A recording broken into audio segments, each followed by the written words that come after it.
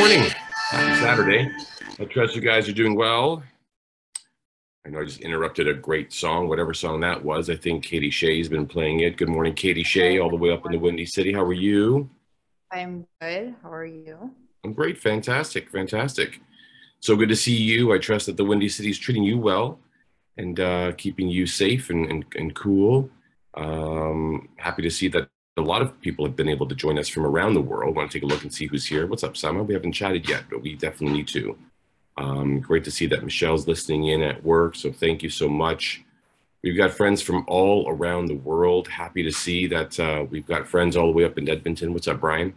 So we have Dawn Rossum in the house, along with Emma, and of course, Isabella and Vince, my dear friends. Good to see them, some good rich family. It's good to see Monica Guerrero all the way in Costa Rica and Nima Bo all the way in Africa. It's good to have Vanessa and Wayne. It's good to have Kev. What's up, Jim? Jan? What's Jan? Hey, Jan. You're all laughing at me. It's good to see everybody here. And for those who are watching the replay, we're grateful that you joined us. So you know that 10 a.m. Eastern Standard Time doesn't always work for everybody around the world at the same time. So, Katie, when you and I chatted, we know that with rich ladies, this is a conversation with a man, which would be me, and a lady, which would be you. That's how we both identify ourselves right now at this particular time. But we wanted to make sure that rich ladies was a distinction that people really understood, was an expression and an experience of being a woman. And being a rich lady was feeling richer in the things that mattered most to her. And so we've had these conversations now probably over a year long, and we've come to learn a lot about what women really are challenged by, what ladies are pressed against, and what uphill battles they are actually, in fact, fighting. You are, in fact, fighting. And we come together once a month to just chat about one of them. And the one that we've been talking about recently that we're going to end up touching on again in a deeper and impactful way is this conversation around self-worth. Now, self-worth is an interesting conversation, and it's quite complex because self-worth, when observed in the realm of men or amongst guys, there's machoism, there's confidence, there's a different gravitas towards it. And even though men, and I do speak on behalf of most of them, not all of them, because I don't account for all of them, they definitely have a mind of their own. They operate with a very different sense of freedom, but self-worth is a very, very different conversation. Katie, tell me, in the coaching sessions that you lead, in all the work that you do with women around the world, helping people build their MLM businesses and helping people, in fact, get through and break through some of their own barriers and self-limiting beliefs, which we know are governed by the three keepers, something that we know is what is self-worth as a conversation? What does that mean right now for women today, you think? Yeah, so it's self-worth, meaning, your overall opinion of yourself, judging yourself, like how is my worth in myself, right? And this is a conversation which I think is so interesting to me because for me, like I'll give you like an example of myself. Like, I could give you some examples of just coaching in general, but like myself, I thought I had like my self-worth in check, right? Especially through coaching and everything that we've been doing. But I've come to realize like throughout my growth, even this past year, it creeps up still, right? Like I'm in rooms with people that are, bigger than me and I get pulled back and I become like this like silent person, which is so weird because I'm very confident in other ways, right? And so it's a very interesting topic because there's things that get us pulled back and you don't even realize it comes up. No, it's true. And what we don't realize, and if you're making any notes right now, you might want to write this down, is self-worth is grounded in a self-limiting belief system. It is the mental construct from which you live and lead life from. Now, I know a lot of people who are here are largely ladies, but there are some men as well. And I mean, it accounts for us as well, right? Vince and Mark and Jim and Dawn. I mean, when you really think about what you are talking about is the self-belief system is much like a thermometer. And we've heard friends of ours talk like this. My dear friend T. Harv Eckert would talk like this. your thermometer, if it were. My beloved old friend, God rest his soul, Bob Proctor, would talk about this. Limiting beliefs were like setting a barometer. But when it comes to understanding your mental and internal view of what you're worth, it actually comes down to the standards you set for yourself. And it's grounded in very, very earth-shattering research that was conducted in the 50s that is rooted in cybernetics. And when you look at cybernetics, you realize it is like all around the RAS, the reticular activating system. And it's the what you focus on comes through. It's the what you focus on becomes what's so. And oftentimes what people first start with is an unhealthy view on what their value is right out the gate. So as soon as someone has a very low what we would see and experience a low self-esteem, a sense of low standards, or a sense of low self-worth, then when they head out into the world, whether it's in relationships, whether it's even interactions with their children or at a place of work, all they're looking for is affirmation and confirmation that that standard is true. And that's a horrible way to start a day. And that's a horrible way to lead in life. And that's a horrible way to lead in life and experience life. So everything's just confirmation for the view that you have. So if you're writing down any notes, especially if you're a coach, a mentor, a trainer, you got to know this, is that the belief you start your day with, the world will prove you right for. And that's why it's so important. You know, Grant Cardone, my dear friend, he would always say, you know, start your day by writing your goals. You know, Robin Sharma, my other dear friend, he would always say, write your top 5 things you're most grateful for before you start your day, if you're a part of the 5 a.m. club. And the list goes on. But regardless of what approach you have to starting your day, do you notice the consistent truth of what they all are suggesting? Is starting your day with the view of what you value most first. That's why they say don't write down the things to do.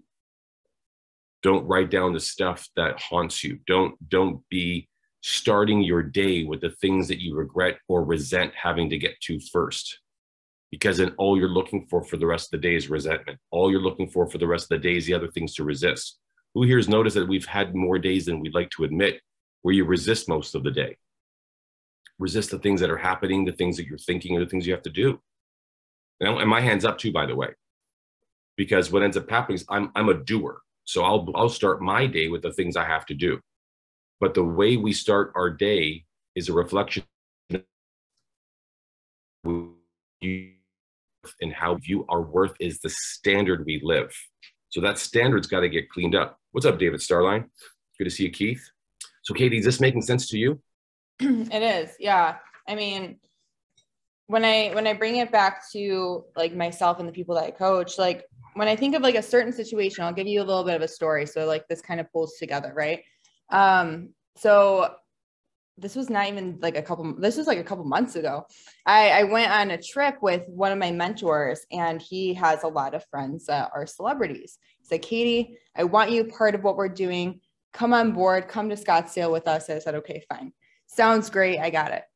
So I went over there, and, you know, it was so funny because we were sitting there with these big people and we were in these rooms, and he looked at me across the table. He said, you know, you deserve to be here, right? Without even me saying anything. So like right there in that moment, I sat back and I was like, oh my gosh, this is like, this guy can read, like how you said, like the belief, like I went into that room with that belief system that I didn't deserve to be there.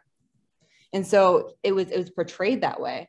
And so this resonates with me a lot because, you know, starting my day with what I value most and starting my day with, you know, being grateful for myself and, you know, what abilities that I have that could bring to the world and things like that, that really shifts the way that you view yourself and then others view you. No, I like that. I like how you're thinking. Yeah. And here's what's interesting. That brings up one of the first of the 3 distinctions that really creates and causes a very new shift in your relationship to self-worth. And that comes up with self-approval. Self-approval is a byproduct and a function for shifting your relationship to self-worth. It just is. But you've got to first understand that the big part of what actually gives you self-approval is grounded inside of three very interesting places. It's the ones who govern you, others, and yourself. Let me explain. You ever operate in your day and you wonder to yourself, I wonder what my mother would say, or would my dad approve, or would my aunt agree? Someone you looked up to growing up, someone who's your idol, someone that you emulated much of who makes up who you are, that person in your mind governs much of your mental fitness around going left or going right. Like, who's yours, Katie? Who did you look up to? I think it was your mom. Yeah, it was definitely my mom. Yeah. Yeah. So with that being said, I mean, there's a point of reference. Everyone just write down point of reference. So when you have a point of reference, the first thing is, this is why, for example, when it comes to investing, it's hard for some people to invest because their point of reference might be a mother, a grandmother, a grandfather, a father, or a brother or an aunt, someone who's very risk adverse.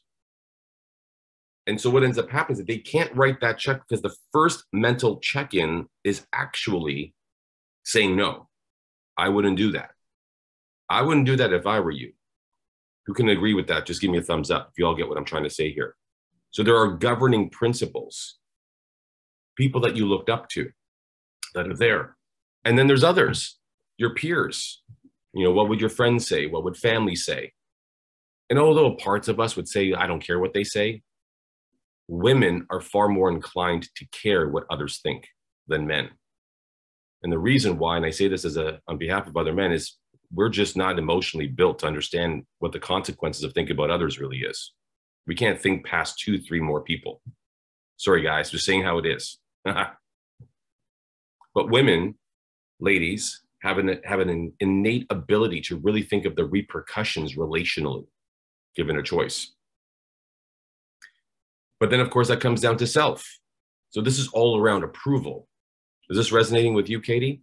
Yeah, definitely. It definitely cool. is. Now, I've got a really special guest here, a real dear friend of the Rich Universe that's joining us. It's great to see her. Samantha Joy, she's an author, she's a speaker, she's a podcast leader and a host. Probably most importantly, though, she's a mom. And in getting to know her, I'm really truly blown away by the gravity that she brings into the world as she leads women courageously through great conversations, navigating themselves and their own stories around reclaiming and restoring their relationship to their power and their possibilities. So Samantha, so good to have you here. How are you this morning? I am so great. What an amazing way to start a Saturday. I'm just so impressed with everyone showing up on this weekend. And I'm in mountain time, so I'm 8 o'clock, which may not sound super early to you guys, but I do have a little toddler, and just making the time and prioritizing really pays dividends. So I'm just so happy to be here. And thank you for that introduction. I was not expecting that. Thank you so much. No, it's cool. It's like what Roy Rogers once said, when you toot someone else's horn, it sounds twice as loud. So you're welcome. And it's much deserved and quite fitting given you're on the mountainside time. So that's a good quote for the day. But Samantha, given all the work that you've been doing over the years, why don't you maybe just tell folks a little bit about the kind of experience you've had in working with other fellow ladies when it comes to having discussions about their relationship to self-worth? What's your view on the whole conversation? Well, so my response to that immediately goes to the root of where I discovered a lot of my beliefs and then where it came into my reality. And I found myself in an executive position in the corporate world. I left that position about 4 years ago, but that all came to a head when I was there because I really started to understand that I was this kind of yes woman climbing the ladder. And it's so interesting, Rich, you go into this point of reference and these governing principles. Like, this is all about my dad and just pleasing my dad and making him happy and just getting to the level that really exhibited to him that I was successful. It was like his definition of success. And then the short story is I saw a hypnotherapist and I was like, because I don't feel fulfilled, like what's happening? And it all started to unravel. And then I had been running a coaching business on the side of this position. And so I was in this conflicted place, and I didn't consciously know it, but I'm like, pouring my soul into this coaching business and these clients, and then having to like button it all back up to just go to work. And it all came to a head, and I took the risk and I wrote a book and all of that. And through that process, and through mentorship, I really realized this all comes down to identity. So Rich, you are speaking my language, because really dissecting and learning in my own experience so that I can impart this on clients around how identity is formed and how it's reinforced. And through that knowledge, it helped me to understand why I kept saying no to myself unconsciously. I didn't even know I was doing it, but why I kept saying no, because of the way I viewed myself. And to wrap that up, it's really just identity and learning the role that it plays in our lives. It affects everything we see, feel, say, do, things we don't want to hear, right? The way we curate our life to fit in that box with that kind of cognitive dissonance that we form. It helped me to break that mold and really remove layers of conditioning so I could take risks and step into myself, my true self. So it's been a journey, and it's been incredible to help people people who are coaches, people who are in just personal development, like all of you here, just trying to better yourself. It's helped me to help them understand that you're not a failure. Shame is keeping you from a lot of your own progress and reaching that highest self. So kind of navigating that in a way of, if you're not adopting a new mindset, it's not because you suck. It's not because you're a failure. It's not because you're broken. Really like dissecting how the mind works so you can start making better decisions and viewing yourself in a higher identity. So that's my spiel. But no, I love your spiel. I love it. And I mean, everyone that's watching this right now, I mean, this is what it's all about. This is one great conversation. What creates community is courageous conversations. If you want to write that down, I really believe that. That's why this is happening on a Saturday morning. This is why we're all doing it while Don's riding the bike, while Emma's doing global domination plans for the week ahead, and why Marie Wagner's, doing what she does, all the best that she does all the way up there in Alberta. I mean, the list goes on. But what's amazing is that for me and Katie and those who've been following the Rich universe, I'm from a very interesting, eclectic group of research and study. And what Samantha just said was spot on, is that everything that we are and everything that we experienced is caused and created. I want you to write that down. Now, for some of you, it might sound like, oh my God, Rich is going to talk about this again. For some of you, you've been in this for over a year with my mastery program. But for some of you, it might just actually really be new. It might be fresh. But if everything's caused and created, like just think about today, right? Everything you're going to do today is caused and created. There's things you want to do. There's things you must get to. There's things that you're asked to get done. That's being caused. That's being created. So far, so good. Give me a thumbs up unless you're driving. Right. So to Samantha's point, which is a real great continuance to what Katie had said, and we're going to open up the lines here to take some of your questions if you like, because we think we really enjoy hearing some of your voices to hear how this is really striking a chord. And by the end of today's conversation, we're going to give you 3 more tools that you can really use starting today so that you can start realizing you can shift your relationship to where self-worth gets to be restored and recreated. We're going to get restored and recreated. But back to the point. So if futures are caused and created, what's in the future? What's in the future? Well, things you do, right? People to be with, things to go after. But what does the future have in common with right now? Starts with a Y, ends with an U. Anybody? Anybody? You. So if the future can be caused and created as in a thing and a place and stuff to do, so can you. So your identity, to Samantha's point, is something that we've evolved into and have adopted much of. We've evolved into it, but we've adopted much of because it's all past-based. Everything that you are, everything that you have is all past-based. But what can be caused and created is a future self, as in a future you. And I'm not trying to put words in Samantha's voice, by the way. I'm just saying it my way, which might be saying a lot of the same stuff. But for that to be said, you've got to know that it starts with giving yourself new self-approval, not worrying about what they would say, not worrying about what all those folks would say, and not worrying about what anyone else would have to say, but knowing that what you say matters. That comes down to approval. The second one is permission. And Samantha hit that on the head.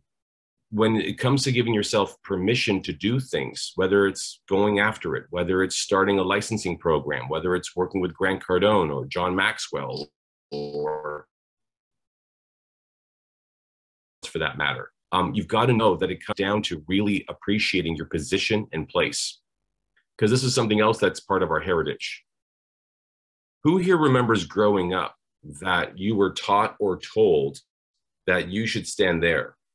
Don't speak until, do this, don't do that. Like you were taught sort of like the decorum of existence. You all with me? Mm-hmm. Like growing up when I was a kid, remember my father was a military man, children do not speak and are not heard in the house, which is amazing because I'm the most rambunctious guy I know. But I always paid for it. Hey, by the way, David, I don't know if you know this, but your camera, it might have a little bit of a smudging on the screen there. We can't see your pretty face. So just wipe it down there with something if you don't mind, because you look blurry. You look like you're coming out of a fog. And I want everyone to see how good looking you are. So with that being said, the reality is that understanding your position and understanding your place is something that we've adopted. And when you think about a place or you think about a position, what comes with it also is a predisposition of experience. It's kind of like being a defense person in a sport where you don't get to make plays that puts in the goal. It's just assumed that you're the one who's going to run sort of like defense. So you don't experience the game the way score makers do. Does that make sense? That's probably a very abrupt metaphor. But in other words, the position and your place on that field is determined and defined by the position you play. With women, there's a predisposition of experience that there's a certain level of experiences that you should have. You should have. But no one ever talks about the experiences you can have. Kate, are we tracking right here? Yeah, especially with the permission and how you just said, like a lot of us, I'm not a mom yet, right? But a lot of us, like, you should be a mom, you should stay at home, you should do this. And even like my own family, like, my grandparents are like, well, you're going to stay home when you have a kid. I'm like, I'm still going to be working. No, like, I want to do what I love to do, because a lot of us, we don't give ourselves that. Like how Samantha says, it goes back to our identity, right? Of like who we are. And if we have a big enough vision and it's something pulling us forward into who we want to be, we could become that person. It's just giving ourselves that permission to become that person and not letting anybody else deteriorate you to go towards that. So, cool. Yeah. And a great continuation of what you're saying. And if you've got any questions, by all means, put your hand up. We'd love to hear your voice, and we'll address it with Samantha and Katie Shea here joining us live for Rich Ladies. Is women have got to be willing to, here it comes, break the mold. You've got to be willing to break the mold. I've often shared, and this may not be a very ladylike expression, but I remember when I became very successful very early in life, I was very ashamed of it, and I would hide it. I would hide it from my father, who said that, money was hard to make and it was tough to get. And so whether I had a fancy watch on or I had my own car, I wouldn't park the car near his house when I would visit him. I would take off my watch literally and put it in my pocket so he wouldn't see that watch on my hand. And so I would pretend to be something I really wasn't, but only to appease his view of the way the world must look given his worldview. So I'm going to give you an advanced coaching insight. Everyone's operating from their worldview. Everyone. We all have our own worldview. And you all notice, before I go up to Danielle Tucci, is that our worldviews are evolving, but we are the last escape for it. Who here has young children? Like I've got a 15-year-old. They see life differently than we do. And we saw life differently than our parents did. So can you imagine another generation from now, the hindrances that they'll have that we had, that they'll never experience? Because I bet you any money that the collective here, whether you're an aunt or an uncle, a mom or dad, right? Or just a close friend of a young family, you likely don't thwart upon them a restricted view of the world, the way it should be. Everyone can do anything. Does that make sense? Double okay? Get my point? So we're still going through a little bit of, really, quite frankly, an emotional and intellectual reframe. We are still going through it. There's still a bit of a human awakening, so to speak. And it's spiritual, it's intellectual, it's definitely emotional, but it's real. It's here, it's now. And that's why I think social movements are so great, so strong, and so loud currently as well. So let's hear what Danielle Tucci's got to ask. Come on in, girl. Good morning. I love this. So my family, I have a disability and it was caused at birth. A hospital cut off my circulation, right? So I had over 100 IVs in me, and it was always on my mom's side. You can't do this because you have cerebral palsy. You can't play softball in college. You're going to get hurt.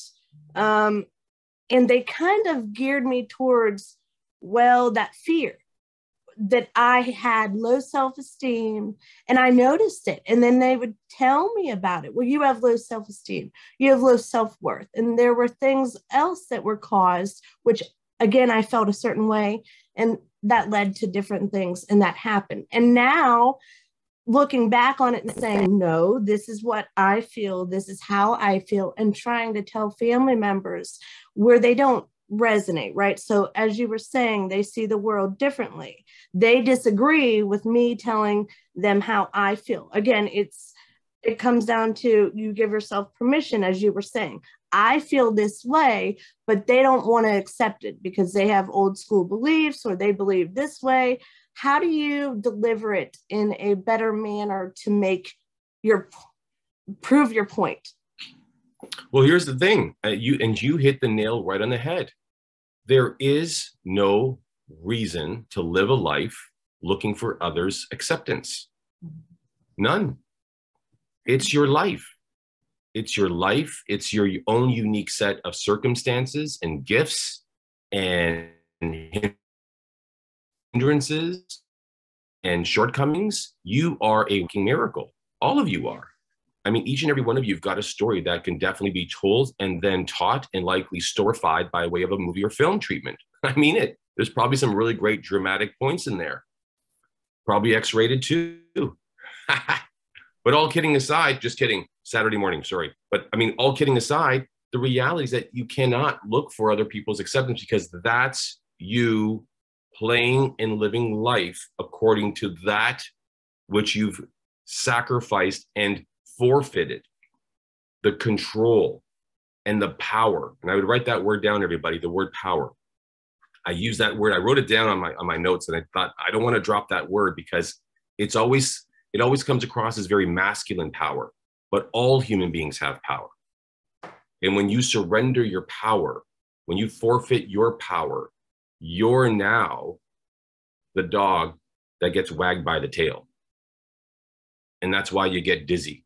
And that's why it gets busy. And that's why it gets frantic. And that's why it gets tough. And that's why you feel like you're at the effect of things. And that's why you feel like you're always hurrying up, catching up, trying to keep up. Does that experience make sense to you, Danielle? Just give me a thumbs up. Katie, you with me? Yeah. Samantha, what do you have to say about that? Tell me, girl. I have to share this. I found this yesterday. Please. And I don't believe anything just happens by mistake. I think you found me. But Danielle, that is so powerful. Thank you so much for sharing. And thank you for being an inspiration to step out of that box and step out of that conditioning, because I do believe, like Rich said, there's like a collective shift and awakening happening. And so this quote found me yesterday, and I just have to read it to everyone. Too many people spend their lives being dutiful descendants instead of good ancestors. The responsibility of each generation is not to please their predecessors. It's to improve things for their offspring or just future generations to come. It's more important to make your children proud or future generations than your parents proud. That hit me. So I just wanted to throw that in there. And Danielle, thank you again so much. So powerful. No, you're spot on. I'm glad you shared that quote. I mean, I've often said that before. Katie, you and I keep echoing this before I get up to our dear friend Jan Hurwitz, but you are creating and causing the standard in which becomes your heritage. That's your legacy. I've often said that the way legacy is defined isn't by what you leave. By what you leave is defined by how you live, how you love, and how you lead. So when you think about how you lead, how you love, and how you live, those things designed actually, in fact, define what you leave. That's your legacy. It's not about stuff. It's not like, here's all the stuff that your dad left, or here's all the stuff that your aunt left. It's not stuff. What really is inspiring is the tribute, is the approach, is the characteristics, is the way of living and the way of being in this life. That's the real legacy that someone leaves behind. And so to Samantha's point, you're all responsible for the rewiring and the rewriting of how your heritage lives on, moves on, and goes up. All right, Jen, I'm coming to you. Okay, thank you. And for this conversation, Richie, and Katie and Samantha, for that quote, that really spoke to me. So I grew up in a house where my mother's version of me having made it, or any woman in our family, was to go to college so I could find a doctor or a lawyer to get married to. And I remember the day she said that to me, and I'm like, yeah, I don't think so. Instead of doing that, why don't I just be that? And that's always been a driving force in me. So my question to you, Richie, is around the phrase self-worth.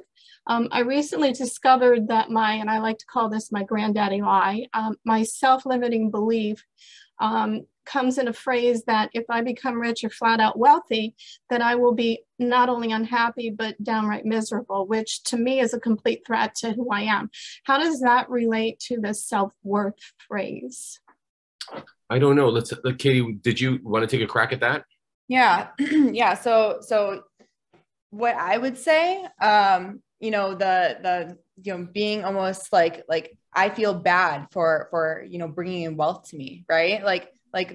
Drawing in wealth to me, makes me feel almost like guilty, right? Cause that's how your mom was like, you need to marry somebody that has that. You need to go and marry somebody that already has that. That's not you. Go marry that. And so that's the belief that was almost given to you. And so now when money comes your way, it's like, hold on, wait, let me pull back a second. That's not me, because that's a belief system there. Am I right, Richie?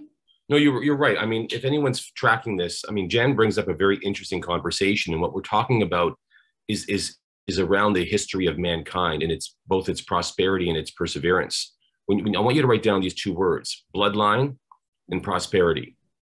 When marriage was first invented, it was a means to, in fact, preserve the two.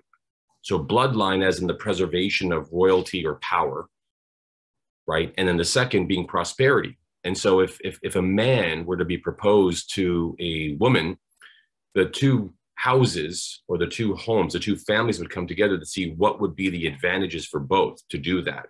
It was never about love, and it was never really about romance, and it was never really about courtship. It was manufacturing the brightest and best way forward for those two houses to benefit optimally should these two marry. Does that make sense? Just give me an okay. So the preservation of a bloodline and the preservation of prosperity.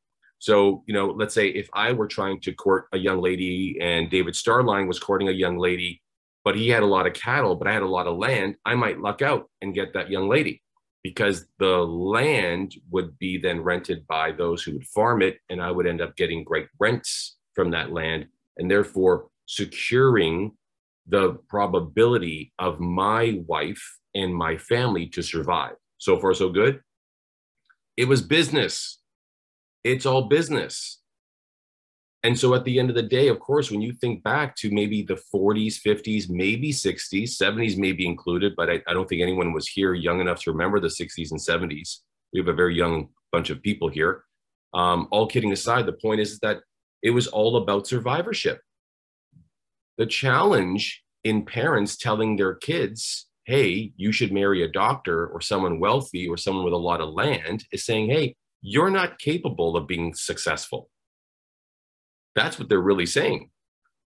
You do not have what it takes to be successful and take care of yourself in your own way. So therefore, keep yourself admirable. Keep yourself, what's the word? What's the word, Katie? Help me here. Desirable. I'm watching the word so it's not wrong. Desirable, so that you can attract a suitor that will take care of you, that will provide for you and your children, so you don't have to worry.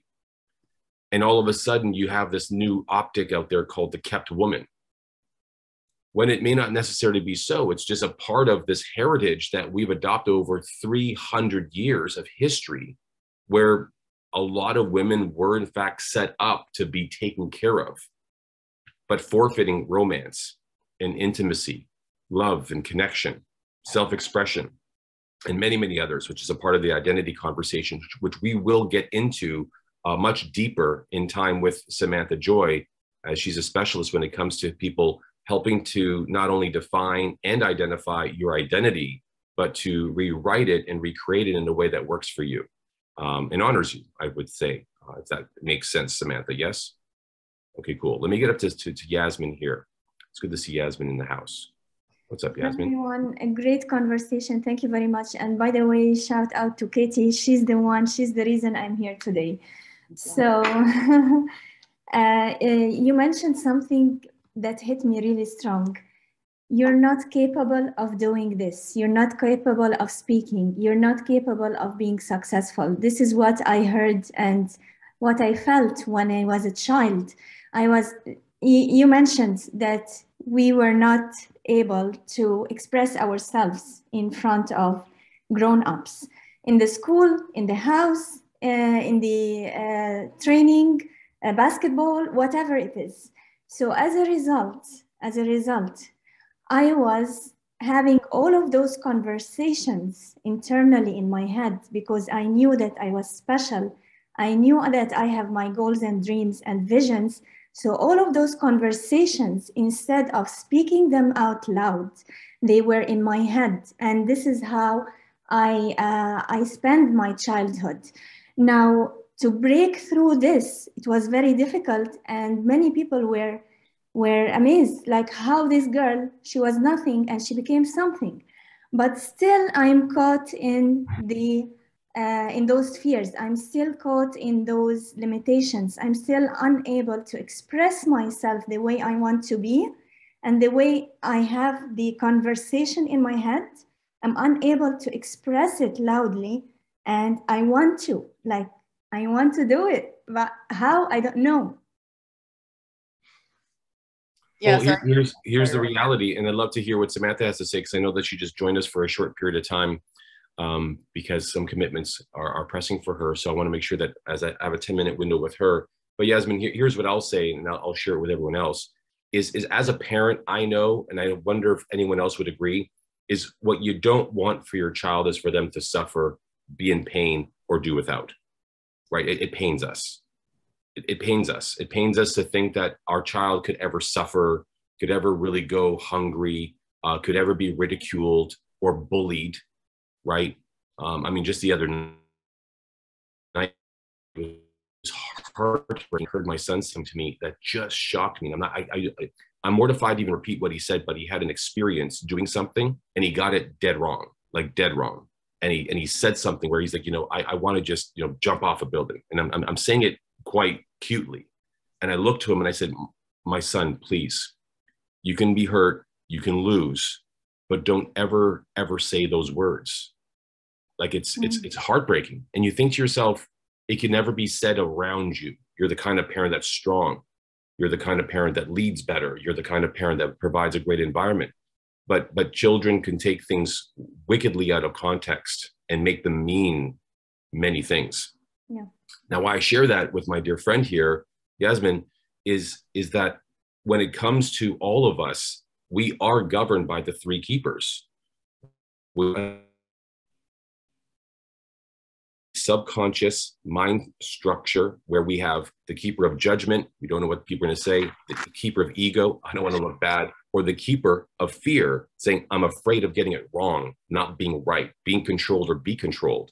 Those keepers are far stronger for our parents and our parents' parents than they are for us. And our children have far fewer keepers because we give them the advantage of freedom to do as they wish without those keepers present. So my point from saying that to you is that being a living demonstration, Yasmin, you've got to write that down, being a living demonstration for doing it the way you are destined to do it, not the way others are dictating for you to do it. I mean, that's critically important for me to say. Samantha, do you have anything to weigh in on that before we lose you? Yeah, I think this is just such a powerful conversation because it resonates with almost all of us moving through generations, right? This is the process. And I like to impart maybe just like a small little exercise, and it may seem simple and you may have a harder time in parts of it than other parts of it, but it all starts with awareness. That's why I love this environment here. And I'm going to bring it full circle to environment, kind of leaving a little foreshadowing there, but awareness is where a lot of this starts. It started there for me of what are my limiting beliefs and moving into, well, what is the root of these and which of these are mine? Like, did I inherit these from past generations? And let me try to go to that root of, is this from my mother? Is it from my mother's mother? And without going down a whole rabbit hole, just really identifying what isn't mine, right? And then moving into, this is kind of the third step of moving into, well, what is evidence? So I want to go back to Jan too, as far as, this conditioning, especially that women have of being in the box, right? And so what evidence can I now find that I don't have to live that way, that I can step out? Because when we talk about the conversation of women, there are many powerful women in the world that have stepped out of that box and shown us what's possible. So looking there instead of what we can't do or why we can't do it, and bringing that full circle in this fourth step of environment. So this is a huge part of my identity work is environment. It's, having a new talk track in your mind about what's possible, but that is reinforced by what's around us and who's around us. And so this group just, again, brings that full circle because you're now having conversations around what is possible and, what you can potentially step into, and you're seeing it all around you and you're absorbing all of it. So you're here doing it, whether you realize it or not already. No, I love it. I love it. That's why we're going to give them something to do as soon as they leave. So thank you so much for joining us, Samantha. I know that your time is limited. Hey, let me go to Costa Rica and hear what Monica Guerrero has got to say. Come on and weigh in on this conversation. We're talking about self-worth and your relationship to it as a lady. Come on in, Monica. Hi, I love what Yasmin was saying. I find with many of my women clients, from birth pretty much, we are tied, our identities as women and our value as women is usually tied to men or, what we do in our lives and our societal expectations, so to speak. And I've talked to many women like myself. We are strong, powerful women who have chosen to go outside that box. Yet we're, constantly being, told by other people what we should be doing. We are silenced in many ways from society, at work, with our own families. We aren't able to speak our minds without being ridiculed or criticized in many ways. So women carry a lot of baggage and trauma just because of that. And I find the women that have gone past it, including myself, we've just learned to love ourselves so much that none of this matters. And so that's what I try to do with my clients, is to help them to realize that your self-worth is not tied to, what your family tells you, what society tells you, what men are telling you, what your boss is telling you. But it is really difficult for women because in many cases, women don't support each other. And then they join in on the bullying. And it's difficult for a lot of women that way. So I admire many women who are very strong, who can stand up against all of that. And I encourage many women, anytime I see any kind of bullying, I encourage people to turn it around and say, look, this person's very brave. They're standing up for something that's right. And for myself, I'm only learning to use my voice right now because for most of my life, I was silenced. as well. So yes, I trip over my words. I don't speak perfectly. And that's because I too have been silenced. And so my clients, you know, come to me because they feel the same way. And they can see that I've pushed past it, and so can they. So. I have to say though, in all that you've shared, you are eloquent, heartfelt, and truly incredibly empowered to express yourself in such an authentic way that it's moving and touching.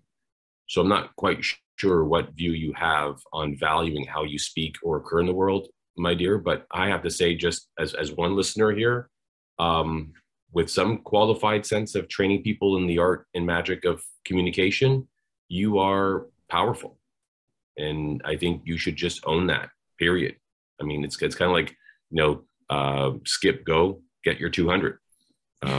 It's a monopoly analogy for a fellow real estate investor. So I really want you to get that. Is that okay? Yep. All right, good. Good. I'm happy to hear that. And, you know, Katie, what's amazing is when women, and men are no different, by the way, us guys mess it up all the time. When I post something, there's going to be someone that says, well, good for you. But for every good for you, there's going to be 3 or 4 or 5 that are haters. Yep. Look at you brag, look at you boast. And that's why I'm very mindful of what I post.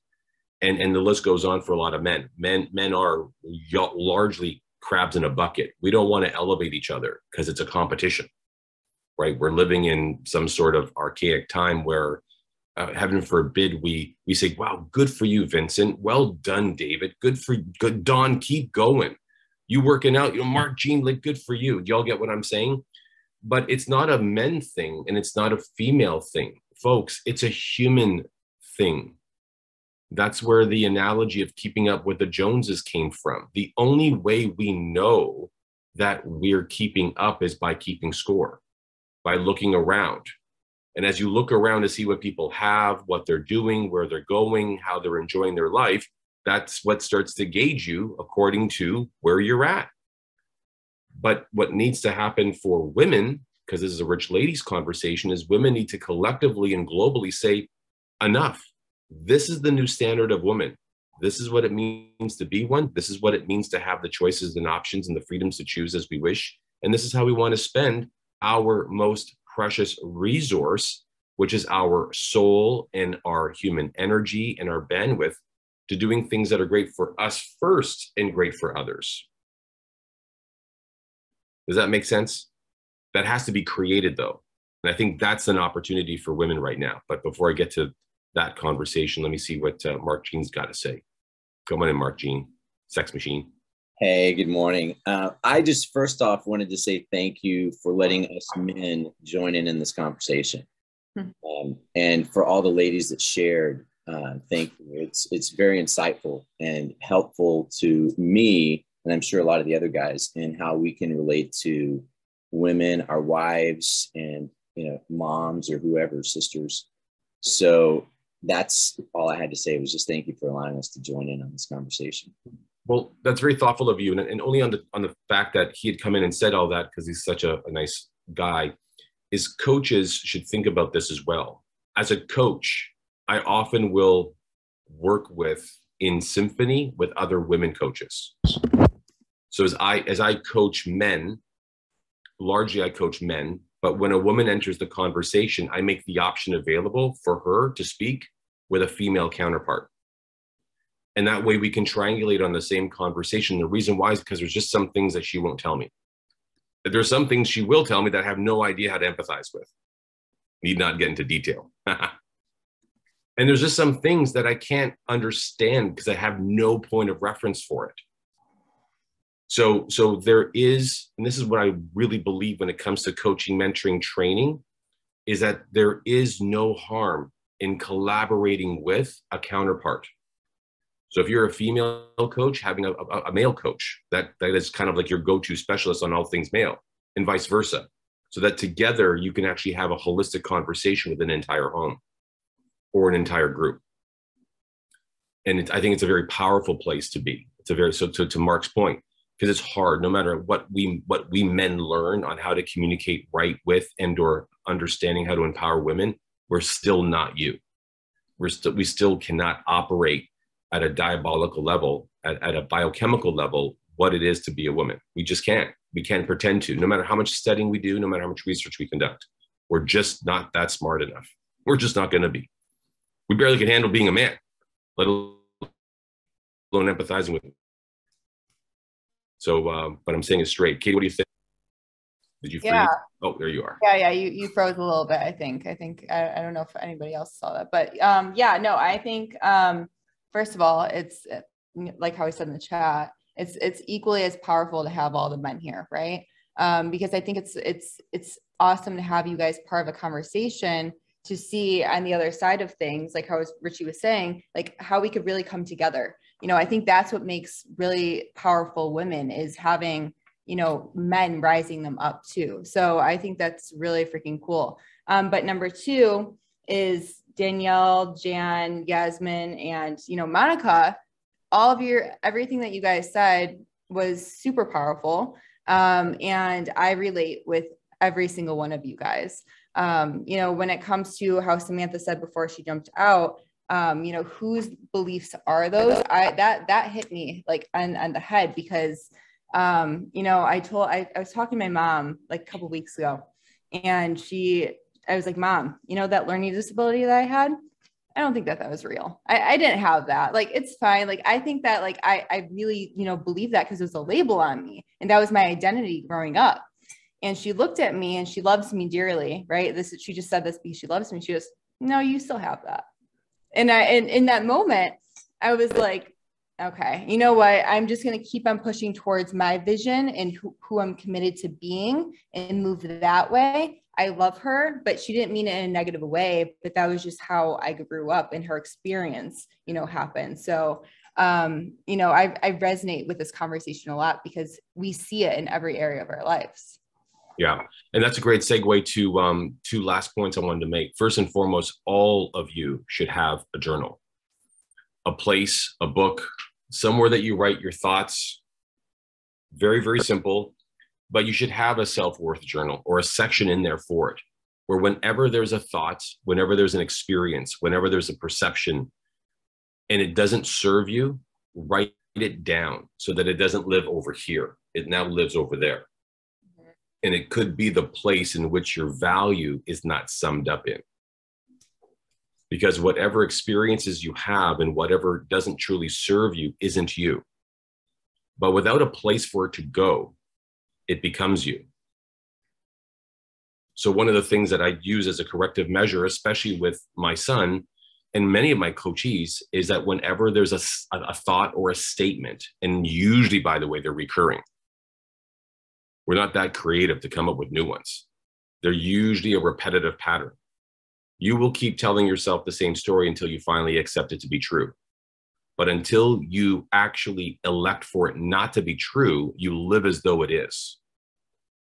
So journalizing these thoughts or statements, and you put them outside of your mind, outside of your being, outside of your body, is an energetic, spiritual, physiological, existential, and philosophical means of just getting it out. Just get it out. There's a lot of really great spiritual leaders here, you know, people who get energy, you know, like Marie. There's people here who understands, you know, the philosophy of things and the phenomenologicalness of things. So that's you've got to journalize. In order to preserve and protect your self-worth, you've got to make sure that if it's not worth it for you, it lives outside of you. So write that down, put it somewhere else. Don't talk about it. Don't speak of it. If it still haunts you, then talk to someone. And that's where a coach comes in. Coaches don't always have to be the one who needs to, in fact, lead. They don't have to always have the right answers. Coaches don't always have to know what comes next. The most powerful thing a great coach can do is just listen.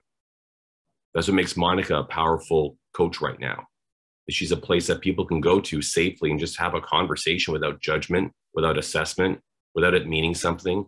And quite frankly, and this is her own admission, with empathetic ears. I hear you, I get you, but this isn't who you are. A coach doesn't always have to be the one who's a knight in shining armor. It could just simply be a friend that people always would yearn for and want. All right, as I promised, a little hack. And when it comes to self-worth, what is the number one thing that is of most value for all of us in the few minutes that we've got left? Now, many would argue health, and that's absolutely true. Without health, nothing else matters. Without health, we ain't got life. Well, let's just assume that we're all healthy, right? The most valuable thing that you've now got is time. How you spend it, how you treasure it, how you honor it. And yeah, Emma, that's true. Like integrity could be a function of how you actually honor your time, for sure. It's definitely a byproduct. I wouldn't say that your integrity doesn't matter. But time is the one thing that we all have that we can't spend silly. You can't be stupid in how you allocate it. So why that's important, especially when it comes to self-worth, is the exercise I would leave with you is begin to look in your day where you can actually gain a 2x on your time. Meaning, if you would literally give yourself 10, only 20 minutes for self-care a day, try to get it to 20 to 40 minutes. And if not in a day, do it in a week. Fine. Now, some of you are already conquerors of your calendar. Really good at, of course, allocating time for yourself. But if you're a coach, a mentor, or trainer, this is a really great shift for people to have when it comes to reinventing their relationship to self-worth. The first most valuable component of self-worth is time. How you get it, how you gain it, how you use it, and for yourself. And so the more time you're able to put aside for yourself, for self-care, self-keep, or just for self-serving reasons, just to be alone or silent, that's on you. And that's a power you need to start exercising. What you do over time is you want to increase that number. Now, again, I'm coaching you to do this, but if you're a coach, a mentor, a trainer, you can be doing this to your client. And clients, including yourself, have not just 30 minutes a week, but then an hour, and then 2, and then 3, and then 4. Guess what experience they have when it comes to rewriting their view on self-worth? They're the author. They're in control. And when you have that shift, a little bit of an aha moment, maybe even an awakening, now all of a sudden they look for other places to, in fact, 2, 5, 10x in that domain. Maybe it's not just time. Maybe now it's energy. Maybe it's not just energy. And maybe now it's friendships. Maybe it's now networking. Maybe now it's business. And this goes back to a point Yasmin had made, right? Being able to incrementally grow and recapture your own control over the very gifts that you've got, starting with time. Katie, what do you think of that exercise? It's a great way to part, but to go forward with. Yeah, no, I love that exercise. Actually, that's one thing that I did on myself. And I don't know if you've talked about this before, Rich, but I've done that before, and I've taught, my clients to do that as well. And it really does shift the way that you view yourself, and you almost like fall back in love with yourself, right? Which I think is needed. You fall back in love with who you really truly are.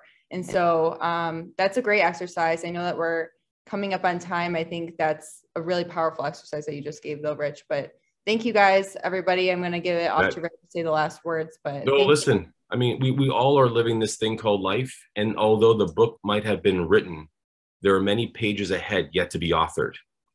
What's most powerful for you is to recognize that you hold the pen and you alone, that your hand is the weight in which the page feels, and that every word, as it is impressioned upon that page, comes with the conviction that you deserve and only have the right to impress upon it. Go write the rest of your life and live it by design and not by default. And self-worth is something that you define, not defined for you. Is that clear? Katie Shea, thank you so much for assembling such a wonderful, great-looking group of people, notwithstanding my dear friends, Dawn, David, and Mark, maybe Vincent, but we're so grateful. Summer, we need to talk, me, you, and Katie, Monica, Emma, good to see you. It's great to see you, Keith and Tara, Jan. Folks, go be blessed, be safe, but more importantly, be you, because no one else can. not as masterfully as you can. So until next time, Katie Shea, thank you so much for a great session on Rich Ladies. Be well, everybody. Bye, guys.